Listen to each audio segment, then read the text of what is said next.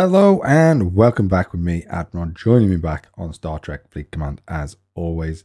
I firstly want to apologise for not posting any content in the last couple of weeks.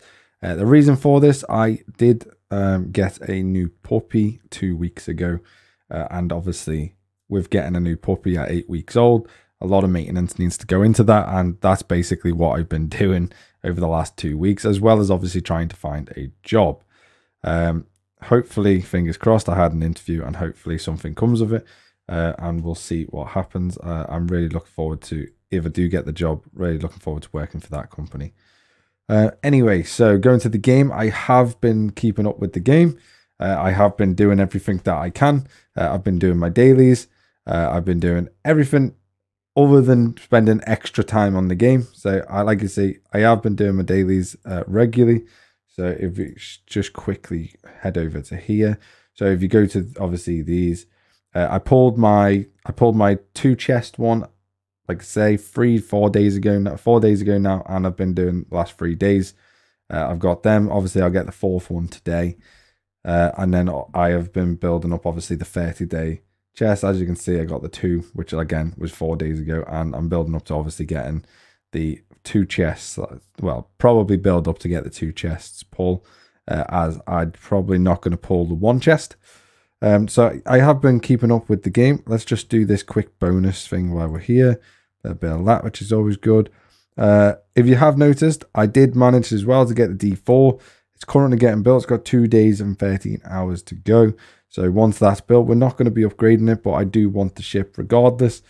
So yeah, we did manage to get that, and a little bit more shards towards getting the Enterprise as well. As you can see here, we are 99 out of 150. So as you can see, we're just building up basically our credits to try and get the Enterprise as well. So we've got 51 to go on the Enterprise. Other than that, we're building up our Romulan credits quite nicely, and we're just going to keep building them up until we're ready to move on to Celebrated and then move up towards the more advanced ships once we get obviously to level 39, which we're not anywhere near. So like I say, we're not in a huge rush. We're level 37 at the moment. As you can see, we're just upgrading some of the stuff on the outside of the base. The inside of the base is relatively upgraded as well. So we've already got the main ops building, the officers, we got the R&D building as well. We still got the shipyards to go, and we've still got everything else basically to go to get to level 37. We did a couple of things, the foundry, for example, and stuff like that as well. So we've got plenty of stuff to be upgrading to get to level 37. And as you can see, the D4 is currently in the shipyards getting built, which is always nice. So getting on to today's main content is going to be about the new arc. Going to be talking a little bit about the way the new events have been going. What I really do like about the new events, to be fair, which is pretty good. I feel like it's a little bit of a slog, but I can sort of look beyond it because the rewards are very, very good, in my opinion. So yeah, the new arc itself. So if you go to the battle pass, again, I won't be getting the bottom one because I don't have a job right now, so I can't really afford stuff like this. It would be nice, but yeah, that's not good there. The rewards again are very similar to the normal rewards, other than the officers and stuff like that. So there's no real difference. But as you see, we're up to level 13 out of 20. 20 being obviously 254,000. So we are on schedule to getting that done within the 11 days remaining.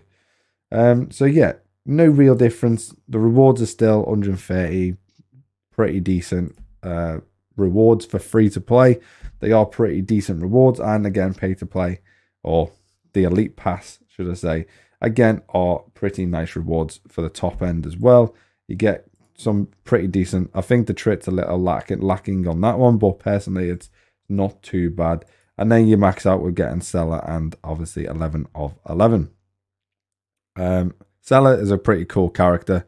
If you don't know much about her, I do advise you going over to Star Trek Online. There's a lot of missions that you can do with regards to her and what her involvement is with obviously the Romulans and stuff like that.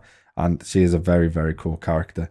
I won't talk too much about her here, but yeah, I would suggest getting over to that game to do the missions and stuff, and it's very cool. You find out a lot of information about the character that you didn't know before, and a lot of stuff that the Romulans or Federation Romulan conflicts that you didn't know before as well.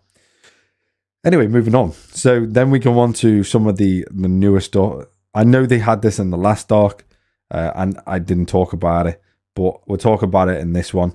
I think it's really good. It's a bit of a slog. However, the rewards, in my opinion, are really, really good. And that is the Hunt the Klingons. I know the last one was Hunt the Romulans. But I think the rewards in this are extremely good. The top rewards, you're getting a lot of power steel. Like a lot of power steel.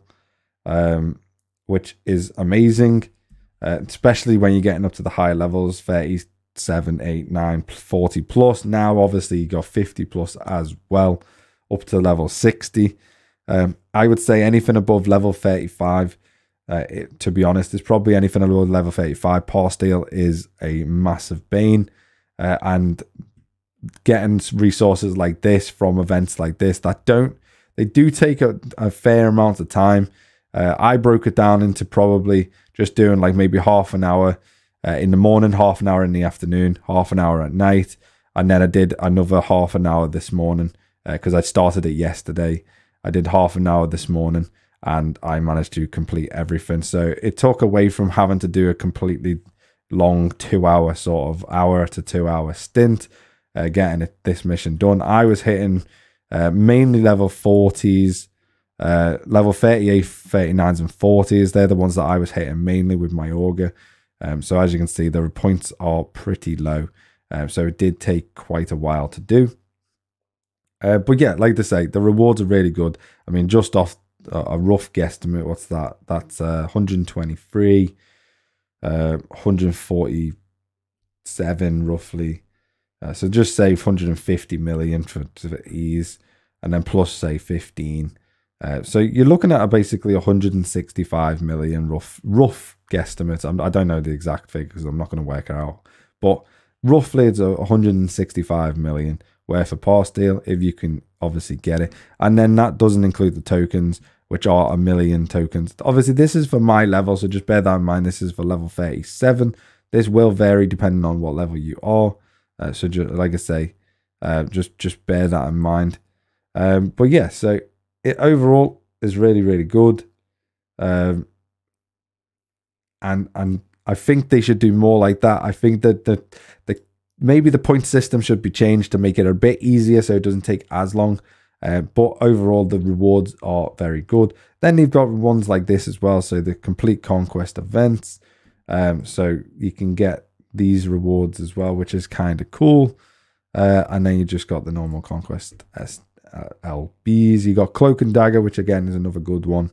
It's pretty cool. Again, you don't get much. You just get a few crystals and a bit of trait, which is not amazing, but it's not too bad. It's not a bad event again. It does take quite a while on this one also. You do get slightly more points than the other one, but that score is a lot higher as well. I'm probably not going to complete it because I don't want to spend any more time hitting hostiles. But that's just me, and everyone knows that I don't spend a stupid amount of time doing that. And then yeah, you got all the other stuff. You got obviously Armada Hunt. I still need to do the mission arcs and stuff, so that's why I haven't done that next one. You got the Acquire Cloak and stuff like that. Use Tetron, and then we got obviously attack, defeat hostiles with a cloaked ship, which I'm going to look into because again, over the next hour, because the rewards are pretty good. So we'll see if we can get that one done if we can, and then we're going to do the missions as usual. And then yeah, so overall, I would say this arc's extra missions are pretty decent. I would rate them out of 10, probably at a 7. The rewards are pretty good overall. The only thing that lets them down is the time that it takes to do them. But like I say, you can counteract that with maybe the rewards, as the rewards are pretty good overall. So yeah, that's a little breakdown of where we're up to. The little breakdown of the arc itself. Going into the actual sale stuff, would I recommend anything? If you're going to be spending any money on the game, Battle Pass, the £18.50 or £18.49 one, this is the one I recommend getting for the Battle Pass. If you're going to complete the Battle Pass and all the way to the end, this is definitely the one I would recommend. I wouldn't recommend getting the £90 one or whatever the currency is for you, as I believe it's not worth it. And then second repair elite and second repair slot, I don't think it's worth the money, if I'm honest. Obviously, if you're in the game to spending money, then that is completely your choice. And obviously, you can go ahead and do what you want. But I personally wouldn't spend money on just getting an extra repair spot. It's very useful in some cases, but I wouldn't bother. And most of the other stuff you already know, I'm not going to recommend because it's completely, in my opinion, a massive waste of money. But yeah, so other than that, hopefully this has been good. Hopefully you look forward to seeing some more content over the next couple of days/weeks. I'm going to be getting back into it again, I promise. And hopefully we can start doing some more extra stuff, and maybe might be able to fit a stream in maybe over a weekend at some point in the next couple of weeks. I'm not going to promise, due to obviously, like I say, the puppy is only 10 weeks old as the moment. So yeah, I'm not going to promise anything.